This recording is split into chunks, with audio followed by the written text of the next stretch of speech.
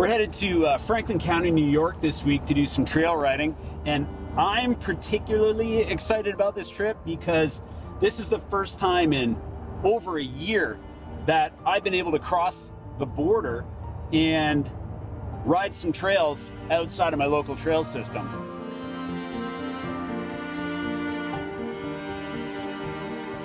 So this is a really easy drive from where I live in Ontario, Canada. It's about 6 hours to get to Malone, New York, which is where we're staying, but it's only a 2-hour drive from Ottawa, Canada, and about a 3-hour drive from Syracuse, New York.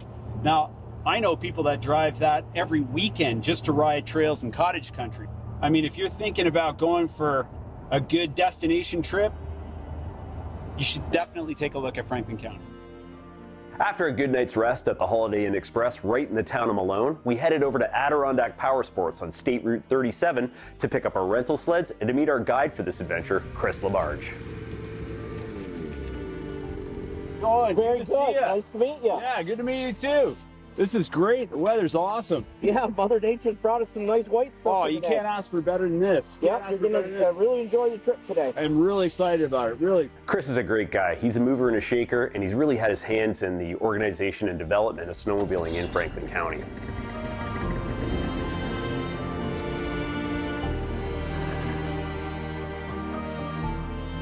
Connectivity to the trail system right out of the dealership parking lot is excellent. It weaves back through town into some of the nicest trails I've ever ridden on.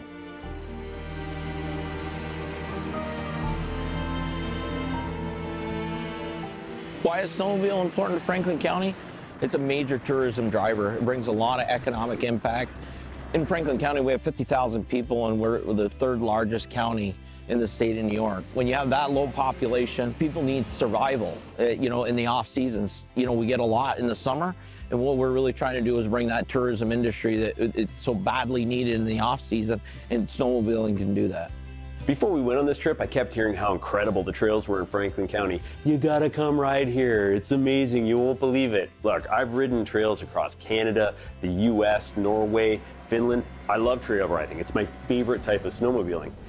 And I gotta be honest, they weren't lying about the trail systems in Franklin County. Impeccably groomed, wide trails with a mix of winding hills and straightaways and gorgeous scenery. I always say Quebec is the benchmark for snowmobiling, and I feel like this is New York State's version of Quebec snowmobile trails.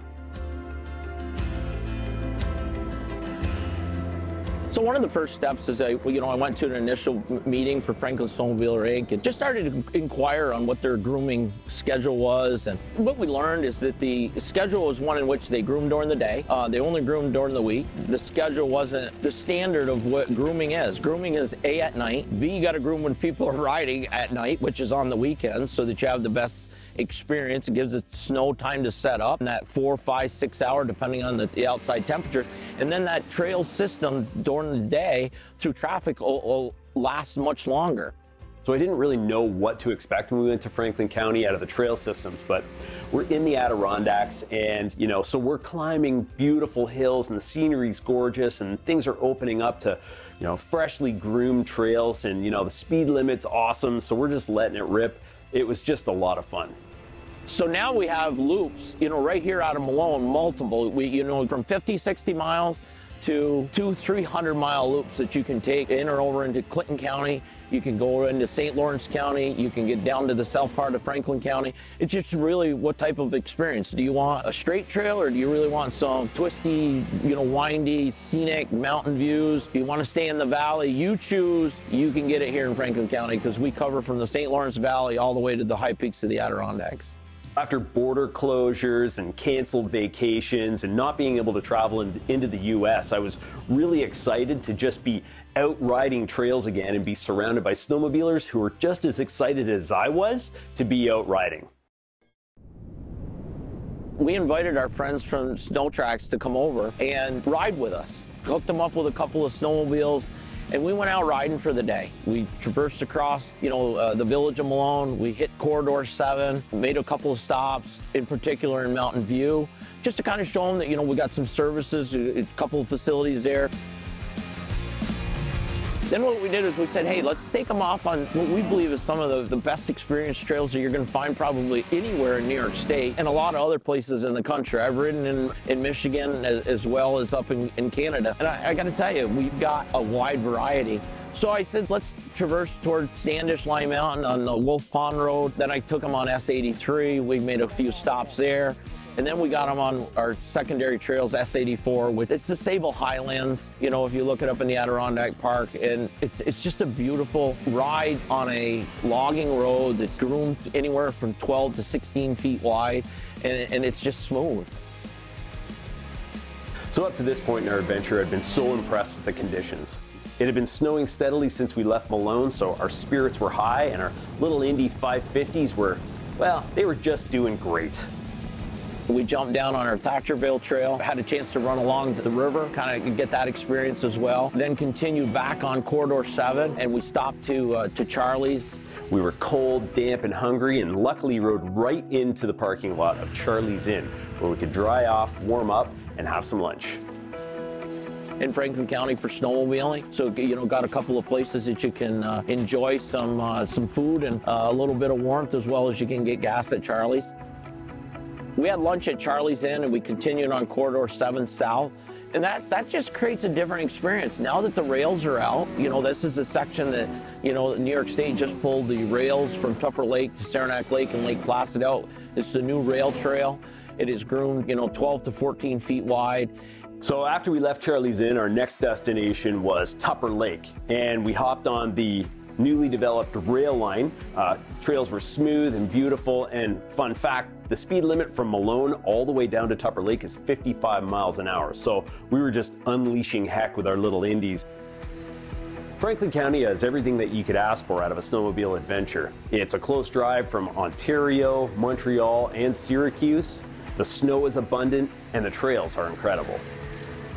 So as we came into Tupper Lake, our final destination for an overnight was at Sheehan's Motel. When we get to the train station, you know, as we're heading south, you take a left, beautifully groomed trail. So in Tupper Lake, they got multiple motels that, you know, opportunity to snowmobile directly into. What a day, seriously. As we arrived in Tupper Lake, the trail opened up right across the street from Sheehan's Adirondack Inn.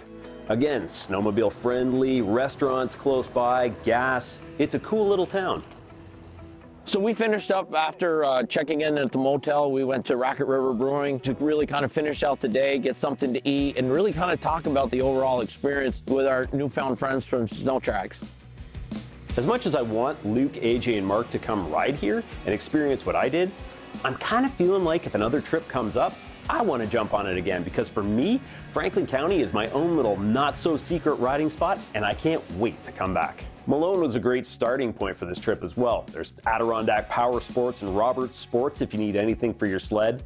There's ample accommodations, there's restaurants, and most importantly, they welcome snowmobilers. Plus, if you're looking for something to do after a long day of riding, the Akwesasne Casino is close by as well.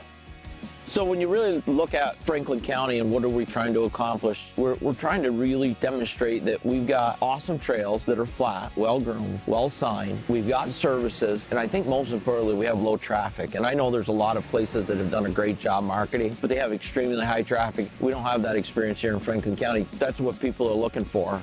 You have access to services throughout the county, and you have access to other counties. So, you know, if you're going to come here and you want to make Malone your destination and do multiple loops, you can do that for 2, 3, 4 days.